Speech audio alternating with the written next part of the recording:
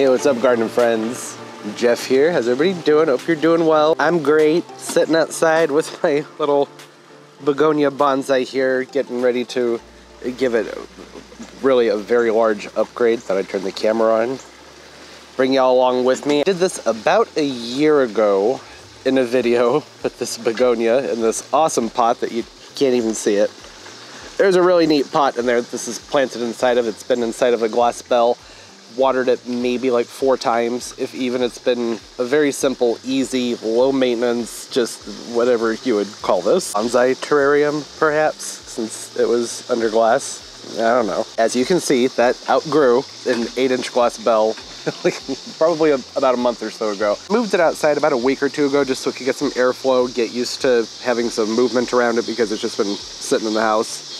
Nothing going on for a long time. And now what I want to do is bump it up into this much larger, again, whatever we want to call this, bonsai terrarium. This is a 14 or 16 inch. I left a tag on it and I left it dirty. It's easier to see on camera. This is a 16 by 14 inch glass bell. Yes, is that right? Did I memorize that properly? Yeah, 14 inch round, 16 inch from Creative Co-op. Holding on to this for a long time, wanting to get this done. I had a few different ideas for what to do with this. I initially wanted to make a nice pile of some neat looking stones on the inside and then put this fun little pot up into the center so it looks like he's sitting on top of like a mountain. I've been sitting out here playing around with this for a while with my different rocks. Having a pretty good time actually. It's very relaxing just moving rocks around inside of a pot full of dirt. Like a sandbox for gardeners. It's been fun. The problem with having the rocks piled up high, if I do that, I don't even need to be talking about this just yet. I'm just jumping right in apparently without doing anything else. I don't think it's going to work with the glass bell. It's just, it'll end up looking kind of odd. I suppose before I start doing anything, I should probably go ahead and get this cleaned up, right? Because you can't even see what's going on in there. If you remember that video from a year ago and you needed an update, well, here it is, that the Begonia did very well. I think it's because of this arching habit that I'm seeing with the growth there. That's why I wanted this to be nestled up on top of some rocks so it could dangle. That doesn't really make any sense because as long as it's dangling, trailing the way it is, you can't even see this fun planter that's underneath there. This is going to be a pretty drastic cut and it's fine because this has been a very vigorous plant. I'm gonna go way out, get most of that stuff off of there that's weighing it down. I know, it seems extreme. Unfortunately, there's not gonna be like a beautiful, fun-looking plant to work with during this because I've had to chop it up so much. After I've done this a few more times, I'll get some more sturdy, stiff growth down below, and eventually I'll be able to have more growth up top and train into looking more like a tree, which is what it should have been doing in the first place, but it was just doing so well all on its own inside that glass jar that I was just leaving it be to do its thing. Yeah, that's much better. I know, it's not a beautiful plant anymore, but it will be. This will fill back out, and I'm going to keep it trained so that nothing grows below here. Chances are the next probably 3 or 4 times I get a few inches of growth to come up top, I'll cut that right around this level again just to get this to thicken out, and then things can take off and go nuts again up higher. It'll be more stable that way. I know I should cut this thing off up here, but it looks kind of fun and derpy, and I like it. I'll think about pulling that off towards the end. Yeah, I mean, when I see it in the larger container, that maybe I should cut it off. We'll see. What I'd like to do now is get to the fun part and start putting some various rocks in here. I need to pick out a gravel. I have, I think, 2 different options out here, so should be fairly easy to decide. I have this like kind of natural looking pea gravel, and I have some larger just lava rock. That's actually pretty nice. I think I might use that. It's larger pieces than I would normally want to use for bonsai, but this isn't, it's not really bonsai, what I'm doing over here. Oh, nice and dusty. Perfect. That's great. Get that spread out. Let's more of that dust out. It'll be getting a rinse, so the dust isn't a big deal. That looks nice. Normally, when I do any type of bonsai sort of planter, the lava top dressing I use is a much smaller chip. Get that placed down in there. I debated taking the screening out of the bottom of this. See how it has that screen right there, and just letting the roots grow through this down into whatever container I'm using, but I may want to change things up at some point, even put a different plant in there. That can just stay there like that. I have tons of these nice pieces of the Sayuri stone. Very nice, natural looking stone with different colors and the veins. That's another reason I went with the dark lava stone too, because I didn't think that that pea gravel would have looked all that nice with the Sayuri stone. There's too many different colors going on with it. My hope here, what I've wanted to do with this, I say I've been waiting to do this for, I don't know, 4 or 5 months and just hadn't gotten around to it yet. I like all the different stones because they add some natural elements, and I want this to have the look as if, he's just hanging out in nature. Well, there goes my perfect, beautiful lighting. Want to tell them what happened, Turbo? What did you do? What did you do? I was standing over here in this corner looking at the gingers, and he got into like an I'm gonna pounce position, and then he did. He pounced right in the middle of the gingers, and a kitten came flying out and ran through there. It's a kitten back here. Is anybody missing a kitten? It might be yours. You're relieved about the kitten. I'll talk more about that in the vlog over the weekend because there's a whole big story that I think goes behind that cat. I'm keeping my eyes out for it. So my overall objective here is that I wanted this to look like he's just hanging out in nature with this plant and some, nice naturey things around the pot, things that make it, look like he's hanging out in nature. So just some larger rocks. I have to take into account that there's going to be a curve on the side of that glass dome, so I don't know if that really works. It sort of does. Having a nice piece directly behind him anchors it in place. The stone is neat though because it has an overhang on it, so I could actually maybe more like that. Or I have this one with the holes in it. That's kind of neat looking. I think I like that one better, but it's a different color from the rest. That's not going to work. And with rocks, sometimes it's easiest to just start setting them down, seeing which sides you like the most, the shapes, and just let it happen. Not like that. That's not going to work. Carve out a spot for these larger flat stones so that it looks more authentic and natural, like they're supposed to be there, not just set right on top of everything. I figured I have enough of these flatter pieces that I'll be able to create that hanging out on top of a mountain sort of effect without needing to build a structure and then fill it with soil and put him up on top of it.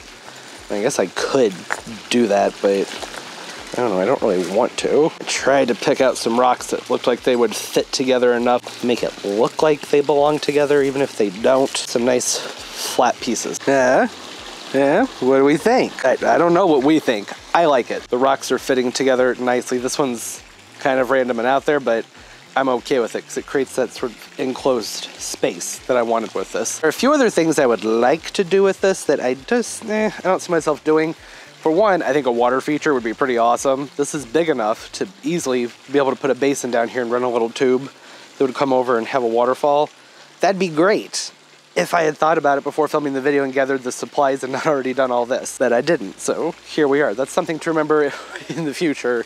I'm sure, give it another year and I'll be redoing this again. I have no doubt about that. This will keep growing. I want to add to it and take away. I want to add to it and take away. It does need some more plants though, and I have the perfect little companion plants right here. These are Syngoniums, super dwarf pixies. This is a terrarium I did, I don't know, a few years ago, where I put just one little Syngonium on top of these. I don't know if you'll even really be able to see it. You can kind of see them in there.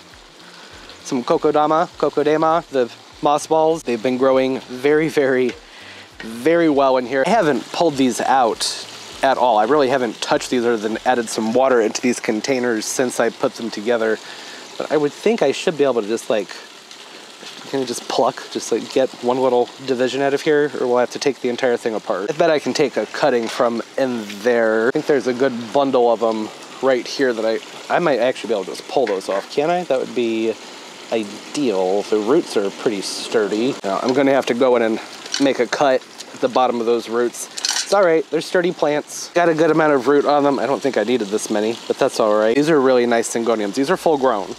They don't get any bigger than this. They get about 4 to 5 inches, and that's it. Heart-shaped leaves. Those will look nice tucked inside there. I'm not going to separate them all out because that seems unnecessary, but I can get like 2 or 3 clumps from these, and I'd say that would be good. A nice big one, and then a medium-sized clump, and then a smaller one. Not a lot of roots on these, so I'm going to have to be really on top of making sure that this whole thing stays well hydrated. I have that glass bell that will be going on top of this, though I was thinking I would just leave this outside for a while. the background noise, Turbo has a toy. However, for the sake of the Syngoniums, I may need to go ahead and put that bell on top of this faster than I was thinking, because I just don't know how they're going to adjust to just being pulled from a glass enclosure to being outside. Maybe I'll just have to take this directly in the house, which wasn't my plan, but that's all right. The reason I'm being extra cautious about the hello, camera, there we go, about when I'm going to be putting that dome on top of there is because you can see these roots are fairly woody. So a good chunk of these were the ones that weren't actually down inside the substrate in the moss ball. I don't want to just stick those down into the soil, so I'm getting the lower portion of the roots down to the soil, and I'm piling the lava stone up, which is just nice airy material around the upper parts that were exposed to the air. And then as long as things stay nice and moist in there, they should just root right down in there just fine. If not, it's not like I don't have more. There are tons of them to keep trying this out with. With the bell on top, I would think that they should be okay. I mean, even outside, if I put this in a spot that doesn't get too much direct light, just a little bit of morning sun, and in direct line of my sprayers, my micro emitters that miss the area, then they should be good. They should take off. I'll go ahead and rinse that stone off, make sure there's a lot of moisture in here, get this watered in, and this is basically done. Oh, and I moved the Syngonium that was right here over there. It was bugging me. I didn't think it made sense to have that right in front of our little guy because it's gonna grow up 4 or 5 inches tall. I think they look much better tucked away in the little nooks and crannies. That gives it that more natural look. Does that look better now it's been rinsed off? You can see the veining and everything inside the stones. They're going to lighten up again, but the more this gets watered, the more that those will start to have their color start to come out, because like they're dusty. Gave the big ones a light rinse before I did this, but not a very heavy one. I like the little puddle. See the puddle? See that right there? That's fun. Okay, but now the important part, need to check and make sure that the dome fits on top of here, because that's the entire point of this, isn't it? Yep, there we go. Enough room on the outside so the rocks aren't pushing against the glass. I'm not going to keep this like this for now. It'll be out here for probably 6 weeks or so, where it'll be getting hit by my misters multiple times a day. It'll get just very light morning sun, filtered light throughout the rest of the day. I think it will just establish more quickly that way. And in 6 to 8 weeks, around whenever we start to have our first frost, I'll move this back into the house, put the dome on top of it, and it'll be kind of like a set it and forget it sort of situation until I decide to do something else with it. That dome's not a perfect fit. There's a gap on the outsides. This isn't airtight. There's a hole in the bottom that I could have plugged up. I didn't see a reason to. If I were to do the waterfall thing someday, then it'd be easy to fill in the hole. But for now, I think that this is good. Just wanted to keep it simple. So now what do we think? Should I cut the thing off the top? Probably. Does look neat, but it's throwing the whole thing off. There we go. That's a nice piece. I could root that and use it for something else. I have more of these begonias, so I don't see myself doing that. That's better, much more tidy. I will be adding moss to this. I have some sheet moss out here, just the preserved kind, but it just, I don't know, I don't like it. Maybe if I were to tear it off in small enough pieces and tuck it into some of the crevices. It's okay, I don't hate it, but I would really prefer to use live moss in this. So for now, I'm just going to leave it be, let the stone do its thing, and let the plants that are in there stand out. The moss can come later. And this lighting absolutely sucks. Finish this up in the morning, have a better look at what's actually in front of the camera. Oh, are you actually sleepy for a change, Turbs? Shouldn't say for a change. She's calmed down quite a bit. Next day, you probably already figured that out since that's how I ended things with the last clip. Did end up adding a few more plants in here. I was thinking about it, and since this is going to be underneath that glass dome for the majority of the year, I could add some really like high humidity loving plants into here. And I had some tissue cultured aquatic plants that can be grown submerged or immersed. They're tiny, itty bitty little tissue cultured plants. There's another one down here. I mean, just, you're not going to be able to see them. Those are Anubias Nana Petite Snow Whites. They stay very tiny. The foliage on them is mostly white. They have some green in there, which is good. That will help keep them alive. They're rhizomatic, so they will spread across the top of this lava stone that's in here. They should actually appreciate that as a substrate. It's nice and porous and airy.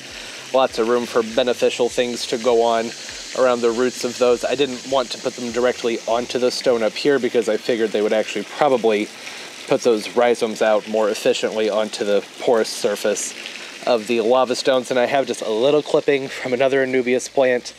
Again, very hard to see. As an Anubias nano pinto, I believe, another variegated form. Another rhizomatic plant, so it's not buried. The rhizome just sitting on top of the lava stone that should work its way up that crack and have little leaves that look like this. See the leaf? Like that one?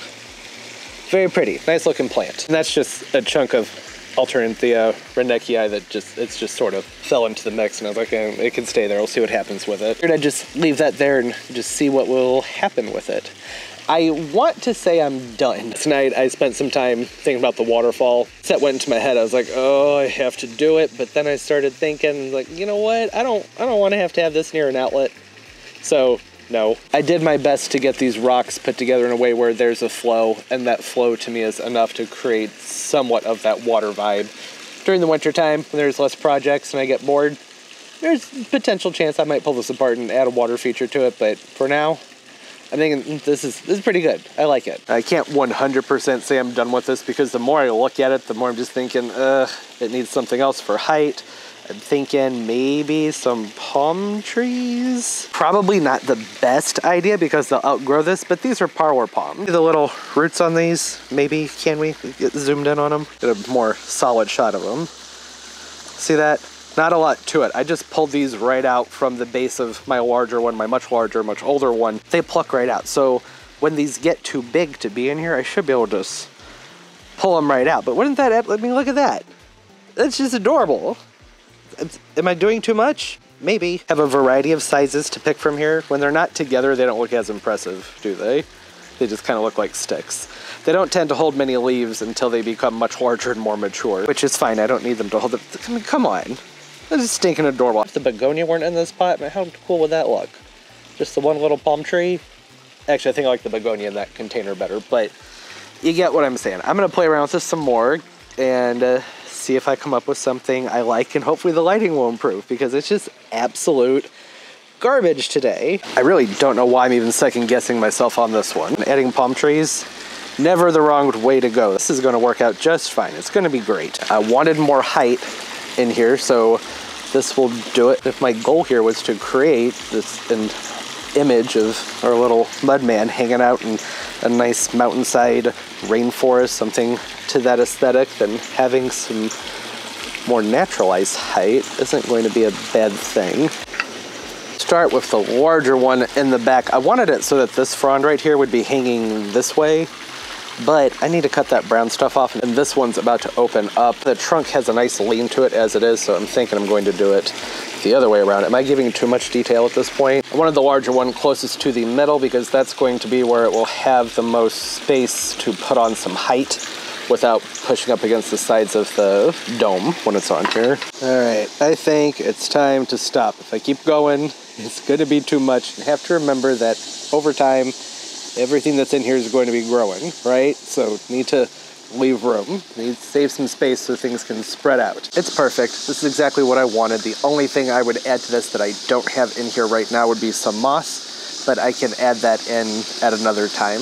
My yard is typically just full of moss November through like March when the grass is dying back, and I can't bring myself to buy it when I know I can just step outside in a few months and peel it up and patch it in. So I like collecting moss myself because it usually has lots of other things in it. Not always great things, but normally, you know, lots of little types of clover and other just random ferns and things will show up. It naturalizes nicely, but I do think some pops of green from having some moss put away in some of those corners would look neat. But for now, I'm liking this, and I'm really looking forward to watching it grow. Considering I didn't have to go out and buy any plants, I just used what I had laying around. There's a good amount of diversity in here. The Begonia in the back, I realized I forgot to tell you what it is. And I can't remember, but hopefully I'll put it right here on the screen. It's that one. It's one that has a nice, somewhat tree form to it. It's good for using in fairy gardens and little terrariums. This sort of a setup. It's a Begonia that seems to be pretty good, whether it's grown in dry conditions or really humid. It stayed very humid inside the bell that I had it inside of for like, what, a year, just over a year. Never had any issues with it when it was really moist in there, and sometimes I'd forget and it would dry out for a pretty long time. it didn't seem to care. It didn't skip a beat. So I like that. It makes a nice versatile plant, which I very much appreciate. As I mentioned in the beginning, I will let this put on some more growth and probably cut it back just to stiffen up those stems, and then let it put on a few more inches of height where it will drape somewhat, and they get lots of teeny tiny little pinkish white flowers that grow in like the insides of the leaves. Looks really cool. It's a nice looking plant. These Syngonium super dwarf pixies, pretty sturdy. I would imagine they'll do just fine in here. They'll need some pruning. They'll take over if I don't stay on top of that. The clover that's in here, this little oxalis is what that is actually. I just pulled it up from the yard. I don't know what's going to happen with it. It's just a nice dainty little plant, different leaf shape, nice texture. And then the two Anubias, they're the reason that this is going to have to stay covered and stay humid at all times, or else those will likely die off. And the Parlor Palms. The Parlor Palms are the only things in here that will totally outgrow this, but I didn't set this up intending for it to be a permanent thing. You can make adjustments over time, can pull them out, and technically the Parlor Palms, you can do bonsai with them. It works best if you're working with a soilless mix. Restricted root space where there's a lot of oxygen around the roots, you can generally keep them into a nice shape, a nice smaller size. There's no restriction with the roots here, and I use basically an all-purpose potting mix. It has a lot of organic material in it, but it's not one that's going to be super high oxygen. It's not even close to being a soilless mix. So I'll just have to stay on top of that and can pull them right out when they get too big. I am looking forward to getting some more fronds out of this one right here and that one over there, because it'll have a much more full look to it. Overall, in general, just as all of these grow, there's going to be a much nicer aesthetic. They'll look much more lush and inviting. It probably won't take that long for most of the plants in here to start taking off either. I did put a tiny amount of slow release underneath each one of the Parlor Palms. I added a little bit into the Begonia just because it needed it. I haven't fertilized it in forever, and I've been bad about remembering to use the liquids when the plants that are in the house, I'm not as good about remembering. So just a little bit in there, and that's it. That's everything. Lots of little plants, lots of time making decisions, lots of chatter about it. Hope you enjoyed. I have something similar to this that I'll be doing, and not too terribly long, hopefully, with just palm trees and blue glass and maybe some resin projects where I want to create like a little island in the, I don't need to give it away. Get around to it, be able to see what's going on there. I love these rocks. All the different veins and colors, they really help naturalize things, and just they set the whole thing up. I mean, the nice larger hardscape, the pieces just happen to flow together nicely so they don't look like they're just a bunch of random rocks that have been set next to each other. They look very nice. Could have very easily done just the rocks in the middle with the little mud man with the Begonia right there, and I think that would have looked really neat as well. I wanted something where there was a lot of detail, where you could sit back and look at it and notice different things and see different things growing at different rates. I hope everybody's doing well, having a great day and a great life, and everything's just going absolutely beautifully for you. Comment down below, say hi, love talking to everybody, some of your favorite little mini plants for terrariums, fairy gardens, those sorts of things. And of course, as always, and most importantly, everybody, keep on growing. Bye bye.